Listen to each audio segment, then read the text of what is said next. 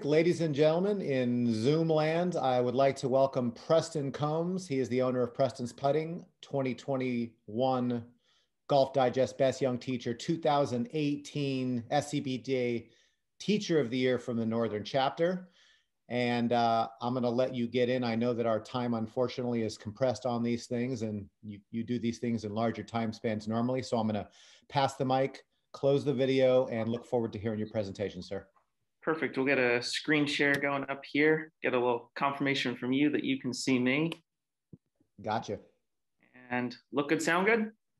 I can see it. Looks All good. right, fantastic. Well, that said, then we will get started right here. So Josh, thank you for the introduction. So a little background for me is Josh already ran some of the accolades. I've been the owner of Preston's Putting for some years now, based out in Santa Barbara. And a wonderful opportunity today to share some information about helping the junior golfer improve their putting. And for a part of the game that players otherwise consider boring and something that is just not exciting when the ball doesn't go in the air, we need to find ways to help cultivate the proper pathway for our competitive juniors to see improvement and make sure that our newer golfers have the proper foundation and understanding of those skills. So today, as we get into coaching putting for the junior golfer, we want to answer, where do we start? And if nothing else from today, I hope that everybody leaves with some kind of framework for what really is important when it comes to putting, especially as a junior in this, in some cases, highly competitive game and arena for our players here. And that starts with identifying a problem and recognizing where do we start here? Because that problem could be any number of things. And I think the first problem that we run into with our junior golfers is this right here, our very 21st century thing called TikTok or Instagram or YouTube, heck, just the phone in general, right? They have access to so much information now and it's at their fingertips. We need to be able to better manage for them what's relevant, what's irrelevant, what's bad information, what's good information, just not at the right time, and helping them figure out how are we going to handle this process more effectively for them. So we have one problem, and don't forget the other problem too, that thing called the easy way out. I don't know if anybody here has Googled fix my putting, but I took it upon myself to do that. It's some time ago, and I was appalled at the number of things that popped up, whether they be videos, articles. And this one here from a popular magazine really hit home for me because of the big red box on the left-hand side there. Give me one thing. Everybody wants this one thing, this one quick fix. Give me a drill, give me a tip. When the reality of the situation is that putting is so much more than that. The same way we wouldn't think that there's one thing for our juniors' golf swing, there probably isn't just one thing for their putting. And if it's just distance and direction, I think we need to do even a little bit better than that still. So today I'd like to share with you a real solution for these very real problems that we as coaches face, outlining a coaching process. Now, I'd like to say that I did a lot of extensive research and reading of PhD papers to say, well, so-and-so's research and studies have really given us this idea that we should follow things in this order. This idea of create, develop, and own, the tagline for Preston's Putting, are based on my experiences, the stuff that I have dug up in the trenches of our day-to-day coaching, whether it be camps, clinics, private lessons, high-end juniors with top rankings. There's a lot of things to sift through. And I think as I continue to look back at the commonalities and the traits, it comes down to these 3 points that we'll talk about a little bit more here today. Beginning with create, the first step in the process that begins with an understanding of what is it that am I supposed to do, and how can I better create that framework for our junior golfers here. What is it that we're supposed to understand? Well, we need to understand the problems that we just talked about, but not that one. We've got this other one, this information that we have access to. Take the breakout is something that I hear a lot from our players. And this example of Jordan Spieth here with his par putt at Colonial is one of those key examples here.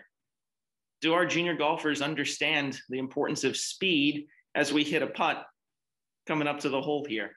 We've got a 4-foot par putt that goes 3 feet by, a 3-foot bogey putt that also goes 3 feet by. Now, I'm not going to say that his strategy was necessarily take the breakout, but we should create an understanding for our juniors that just because you're close to the hole doesn't mean we get to try to mash everything into the back of the cup. So we need to figure out, okay, how are we going to change that? Because if they read this little tweet here on Twitter, at so-and-so school, we work hard on when to be aggressive and when to diet at the hole. And most of this depends on the player's ability, but generally 8 feet and in, let it rip. I can imagine junior golfers and what their definition of let it rip is versus creating a functional understanding of capture speed. This idea that 9 to 25 feet, they need to be passive because, well, whatever that means. And outside of 25 feet, diet all the way. It's like, okay, they want to diet near the cup, sure, but what are my acceptable tolerances when I'm outside of 20 feet? What is close enough to say that was a good job? Listen, I know as we look at the data in this tweet, 2020 was a rough year for everybody in some capacity here, but we need to stop making decisions based on bad information. And this is the stuff that you as coaches, whether you be PGA members, high school coaches, or parents in general, these are the things that you're going to have to combat on a regular basis because that information is so readily available here.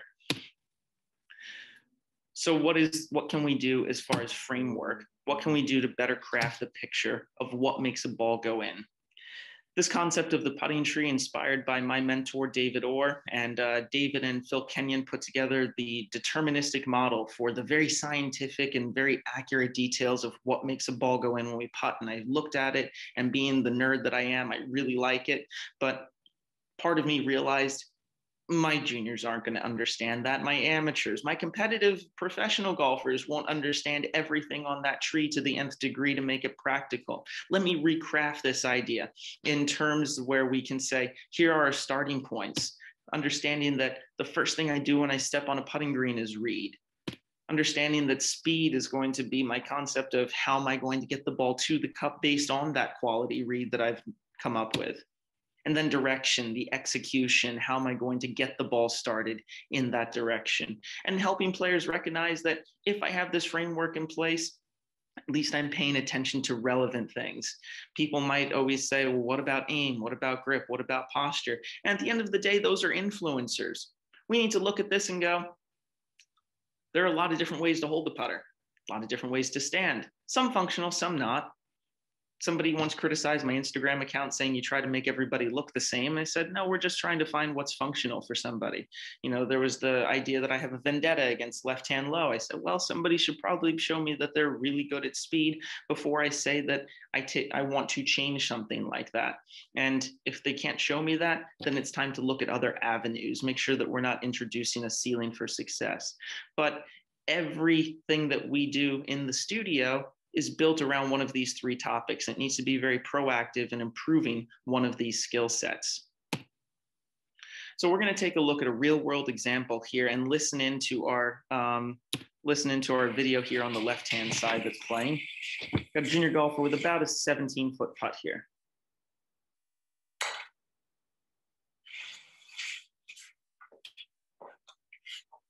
How do you feel about that delivery speed to the cup down there? It's too fast. Too fast? Okay. What are you going to do to change that on the next one? Probably just shorten up the stroke. And the video cuts. Did everybody hear what he said? I'm just going to shorten up the stroke. Take a look at the right-hand side here. And somebody please identify for me if we are in fact shortening up the stroke anymore to try to hit this 17-footer the proper speed. And if so, what are we going to do when we have a 5-foot putt or a 6-foot putt? There's just no way to make the stroke any smaller. So this next slide here, we're going to take a look at how I was able to create an understanding for this player and get them to have that discussion here. Probably buy into that. So what else is there then that I might be able to do in order to manage those pieces? It's like, well, if I could determine what size is appropriate for any distance cut based on my tempo, I'd probably be a little bit better off. Agree? Would I teach somebody? No. Short and fast? Why not? Why wouldn't I teach? Actually, hold on. Well, depends what by yourself. Like, Okay, so a lot of this depends on what's comfortable. Their internal clock, right? Yes. Would you say Sneds is on the fast side of things then? Yes. Yeah. Probably not ideal though to have somebody learn based on the outline, right? Yeah, I would say not. There's like all of a sudden it might be a little harder to own some essential skill sets. So maybe we want to keep something neutral, but not define it as a here's the number it's got to be, right? So if we could determine that for you, maybe we can solve why it accidentally goes 6 feet by or comes up 3 feet short on a 15-footer every now and again. I think I will fix that too. Okay, good, me too. I think you probably here with that today. Yeah. Make sense? Yes, it does. So we took that opportunity in this discussion to create an understanding of what are possible strategies here in order to change a given result, find a better way to do things, build a better mousetrap, I think is the phrase. But these discussions for me are very specific in the verbiage and the words chosen because we want to shed light on the incompetency of I'm trying to do things this way. Now, you only do half the job though, if you shed the light on the incompetency, but don't develop opportunities to build those skills, provide the pathway to create a solution here. So as we shift from the creating the understanding to the development phase, we want to give players a process for, as we continue down this road of looking at speed here in particular, what can I do to develop the skills and the awareness and the technique components to create better results here. Part of those developing the skills here can best be described as we take a full swing example here for everyone listening.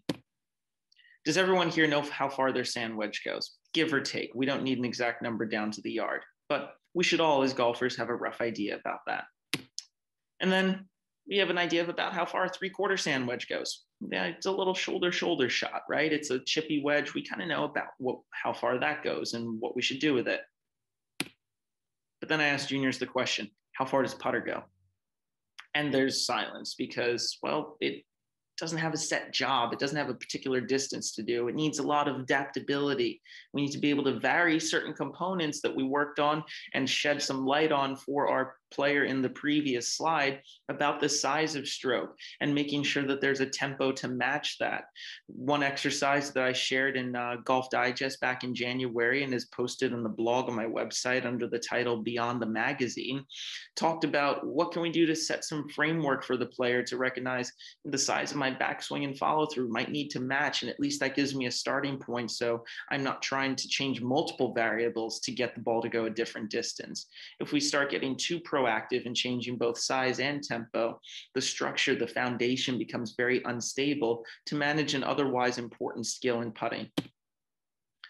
So as we go through this process here for our player on the left, we'll see his first set. We can identify with those darts there that we tried to create a given size of stroke for him to work off of. And we can see that we're marking with ball markers the dispersion for where all of these golf balls stop. And we're kind of disappointed with this last putt here in particular. It's kind of spread pretty far away from the others. So we have a discussion about how do we improve this skill set as we start developing it here. What are some better ways? And something that's evidently different in our second set for our video on the right-hand side would be the routine the player's implementing.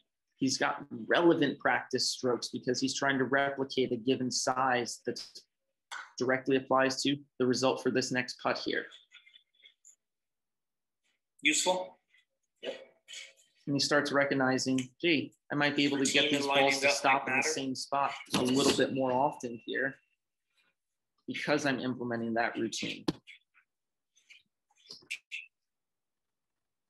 And we end up with a finished product here that is evidently different from where we started the day because we took the time to create an understanding of what determines how far the golf ball goes. We took the time to develop those skills here. And now we can properly match size and tempo. Now, I won't say we solved all our problems with just size and tempo. We had some other things that we needed to do in our work here. We did change some of the mechanics at setup. We did change some of the address pieces. We did change distance from the ball. a lot of other technique pieces that we can get into on a different day. But at least this player, if I never see him again, has an understanding of what do I need to do to get the ball to stop near the cup more often? How do I adapt to different distances? And then here are the steps that I need to take in order to develop that skill set. Then the next phase of the development piece, awareness. Our junior golfer on the left-hand side here, and we've all seen it. Hey, we've got it fixed. We know what we're doing here as far as the setup and the posture and the technique goes. And then we get the video on the right-hand side a week later. Yeah, that putting stuff you did with me doesn't work so great. Well, we need to have evidence of where we left it and where we are. So a week later, we see this setup video piece here and we go, that looks different in my mind.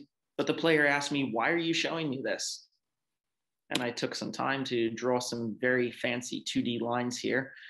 Please work with what you have as far as technology goes, but sometimes 2D drawings might be the best way to convey a message to our junior. And I got a very profound response after my little artwork. Oh, now I see. Now I recognize it's different. Players struggle with developing awareness because they don't really recognize the importance of some pieces, or if something deteriorates slowly over time, we need to provide them a pathway. So as much as that phone is a terrible tool for gathering information and relying on a variety of different sources, we want players to be able to use the phone effectively. We want them to say, yeah, put your phone on your tripod, film from face on, film from down the line, play detective, and make sure that as we go through this coaching process, we understand the value of certain pieces here. That, oh, well, I can solve setup stuff on my own. I just need to make sure the pictures look similar, that I'm not allowed to have 5 degrees of add loft of the shafted address, that I'm not allowed to extend the arms and go back to making a triangle at address. I need to make sure that I have the proper structure. And you can do that for any part of the game, not just putting. There's no reason for a junior to start standing too close or too far away from any given chip shot, wedge, full swing. Utilizing the phone and the camera properly to help them develop those awarenesses is important here. Once we've kind of created that understanding, developed the skills, the awareness, and the technique that's a little more nitty-gritty for a different day, we get to the final phase of this coaching process, the ownership. I get a picture of my friend's Camaro here because I like the taillights on it, and actually a fitting name for the little story here. I was at a conference down in, gosh, I think I was in Tampa, and this is going back maybe 7 or 8 years now. And it was a team building exercise. And the question that the presenter asked us very enthusiastically in this team building exercise was, how do you know if your tail light's out? And everybody in the room exclaiming how wonderful it is to have somebody help you. You got to rely on other people to watch your six and make sure that they can pay attention and be on your side and have the same mentality to not fail to miss something that's important like that. And me being me from New Jersey, please don't hold it against me, I raised my hand and says, I don't think I want anybody else's help. I would put a brick on the brake pedal, get out and look for myself. Because I think it's important that we as players and coaches are able to pull ourselves out of the driver's seat and take a look at our vehicle from a different perspective. Let's take that 360 walk around the vehicle and decide, is my tail light out? Is there a scratch here? Does something need to be cleaned? Is the bumper off a little bit because that guy nudged me on the freeway? What are some of the things that I'm able to do to work to solve the problem on my own accord? Do your players immediately grab their phone and turn to Google to try to solve the answer? Do they go to their favorite Instagram model? Do they go to their TikTok coaches to try to find solutions to their problems? Making sure that you have a strong enough relationship with your player and a foundation in place with a pathway to say, I need to do the following things here in order to take this to a higher level and in order to solve those problems on my own accord without getting lost, without deviating. A prime example is one of my favorite juniors here. And as you'll see, since this is coming from my Instagram page, it looked good when we left. We had done a lot of work to get the properly fit putter here, make sure that we have an understanding of how we stand there and the setup pieces, and boy, that looked good. But when you are at this age, you're probably not in the studio every single month, but you might be in here every couple of 3 months. And in that interim, stuff might break. Maybe it starts going a little bit left as it did for this player. So we tried to come up with a solution on the left-hand side. And we said, okay, well, if I'm missing it left, then I just need to fix it. I need to stop it from going left. I'm going to try this grip here. And you can see how the movement patterns deteriorated. We go, oh boy, that's not so great. We're standing on top of the golf ball. We've got the putter traveling in during the backswing and out during the forward stroke. We've got speed issues as occasionally that ball goes cruising 6 feet by. And it might not be because the size and tempo is off. Maybe we just aren't set up in a way to manage the size and tempo to create the speed. But your players are going to work with what they have and the information that they have to date here. So as we get into the ownership process, that takes a lot, but we want to make sure that we effectively solve problems with the good technique. We want to make sure that this player knows where to look when things start breaking. I think it's important that we recognize ownership comes from implementation of the create and development phases of this particular coaching process here. We needed to come to an understanding of how and why things worked a little bit more extensively. We had to look under the hood here, talk about some higher level concepts. And despite being 11, we have a good understanding of radius, planes, and making sure that we know how the putter moves within those planes. What do I do with my body, my torso, my shoulders, my chest, my arms in order to create that movement, as opposed to artificially trying to put a shape in place and make sure that, well, this is just how I'm going to move. I'm going to try to force the putter to travel on an arc or inside down the line or straight back, straight through. Making sure we're looking in the right place for the answers. And that's where the ownership side of things gets to be very extensive. And we want to be very detailed in that department. So as we pull back here and we get out of that driver's seat, and we look at the coaching process. We have create, develop, and own. But in each of these areas, we need to recognize that it's not just a one and done, that this process continues to cycle with creating, developing, and owning in a given skill set at a given ability level. And then we go back to our putting tree and say, hey, we had to work on some speed components or read or direction as we go through this process here. And that creating an understanding of read comes next, and developing the skills to be able to read greens effectively. And then the tactics that we're using to have ownership of that skill set. And then there might be some direction, because we might hit it both directions a bit. We need to revisit that a little bit more carefully. In every single one of these areas, that process of creating, developing, and owning starts and then begins again multiple times. And I will say, from the coaching side, I need to be able to recognize, where am I in this myriad of things that we could take a look at here. We have our second layer of the putting tree with key concepts, our bottom layers with influencers, and stuff that I don't even list on the tree, because for all you Top Gun fans, I call it below the flight deck. It's just too deep a dive for information for our juniors to really be aware of, appreciate, and be able to implement. And that leaves us with our last part. What is the most important skill here? And I think that might be a discussion for a different day. But I think as you look at those three, you have to wonder which is at the center of the tree. Maybe speed's there for a reason.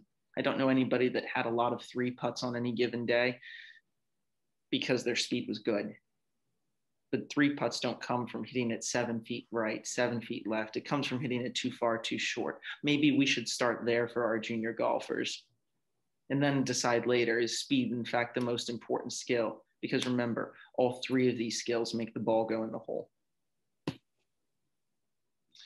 I'd be remiss if I didn't take a couple of seconds here at the end to just quickly bust some myths here for all you Office Space fans. We need to put tees in the ground for your stroke. Yes, please do not try to do it to solve a path issue. Use tees responsibly and effectively. I like using them to frame a given size of stroke and help players create awareness of size and tempo. Going back to that article that I was fortunate enough to have featured in Golf Digest back in January, and the full version of that on my website here.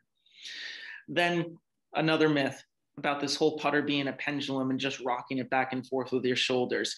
That's not how that works. Please don't tell that to players. Give them information that is relevant, because how they create that size of stroke and that tempo is going to influence their ability to execute that skill, create some ownership. I do not care what it looks like. I do care what it does. And then lastly, we can't be stubborn about this topic of putting and citing that it is just distance and direction. There's a prominent teacher in the area that put up a putting tip and ended it with a quip that said, and boom, you don't need a putting coach. I look at the stuff that we talked about today and the number of problems that we are facing and need to solve, and kind of scoff at that a little bit, because we need to be better than that. We can't be stubborn on the issue that putting's easy, but it can be at least organized if we start looking in the right places for the answers, not going to every TikTok and every Instagram page. And that way we can solve a problem, at least this one. I'm going to take the floor open here because I believe I've timed a few questions left here at the end here. Josh, how do we do, my friend? Fantastic, Preston. I love it. I loved when you threw the car up, and I knew something was about to come, and I was like, okay, where's he going to go with this one? So I like that. I like that. I wasn't. If I could just, can I pull the emergency brake and not use bricks? Is that fine as well, though? That might work. I haven't actually tried the e-brake here, because not everybody carries a brick around anyway. So. Yeah. Let me ask you this. And I'm luckily for me, before this started, if I was going to answer the question of which is the most important, the speed, if you just hit the ball around the hole, things are going to be okay. Do you have specific games, or do you have some games that you could tell coaches as to how they would gamify, make fun the speed control process? I think as we start looking at speed aspect, everybody's always looked for, give me a drill. And I think before we even get to that point, it's about making sure that the player has a good concept of what to do in order to change the given result, right? We might end up in a situation where my speed's bad, well, go do your speed drills. But if they don't have the technique, and if they're just behind the 8 ball, like our first example of a very short, very fast stroke, we could be here all day doing drills and it might not change. So I will emphasize starting with the good foundational piece. Then you can get into gamifying your ladders, your different circles. On my Instagram a couple days ago was a staggered ladder where you have ghost holes at different spots and the player has to work 4 holes going out and 4 holes coming back and stay within the distance parameters, or set a scoring system to it. There's no right and wrong way to score stuff. If I've got juniors, I'll use big numbers like 10, 20, and 30 points if they're in that younger age demographic. As we get into some of our more advanced players, yeah, there are penalties for hitting the 10-foot putt 4 feet by. And it's like, yep, -10, thanks for playing, right? So we want to make sure that it's providing relevant challenge points for the player. No, I totally got you there. That makes a lot of sense. Now, where are you? I just real quickly for you. You're all over the place. I've seen you jogging the map here pretty good. Do you have a set home, or are you all over? Let's see, the studio in Goleta at Twin Lakes Golf Course. And then I'm in Florida for a little bit of time too, in the Orlando area. And then opportunities to travel too. Putting schools as the world gets back to a little bit more normal, definitely a big part of that. The focus is on getting players that foundation for speed and green reading in the first level school. And again, with everything I do, I think if I never see a player again, they should at least have the opportunity to say, it's better when I walk out the door. No, that's absolutely brilliant. Preston, that's tremendous. I really, I know your schedule, man. It's unbelievable. I appreciate you taking the time to come on here. Just looking in the thing to see if somebody pops in a putting question. I did not see one just jump in, and I know we gotta stay on it. So if I don't see something in a second, I'm just gonna say thank you so much for participating with us. My head is spinning. I'm a big putting guy, but been working on some putting programs. So I'm going to hit you up after this and test some theories out on you. That sounds like a plan to me. I'm always open. Easiest way to find me on my Instagram account at Preston's Putting, and the website prestonsputting.com. Download the free ebook that's on there. A little bit more information as it pertains to the putting tree and highlighting what that most important skill is too for those interested. I think it's a different outlook on that topic, and those following through, I think, will be surprised at what the answer might be. Preston, thank you so much. Appreciate you coming and joining us today. Much to everyone's chagrin, we do not have a trivia component for this break. However, we will see you in 5 minutes.